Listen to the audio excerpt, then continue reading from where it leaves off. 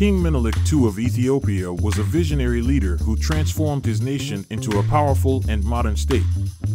He successfully resisted European colonial powers and expanded Ethiopia's borders, making it the only African country to defeat a major European power in battle. Menelik is perhaps best known for his modernizing reforms, including the establishment of a modern legal system, education system, and military. He also implemented policies to promote economic growth, such as the construction of railroad lines and the development of a national currency. However, his reign was not without controversy, particularly in his treatment of non-Christian minorities within Ethiopia.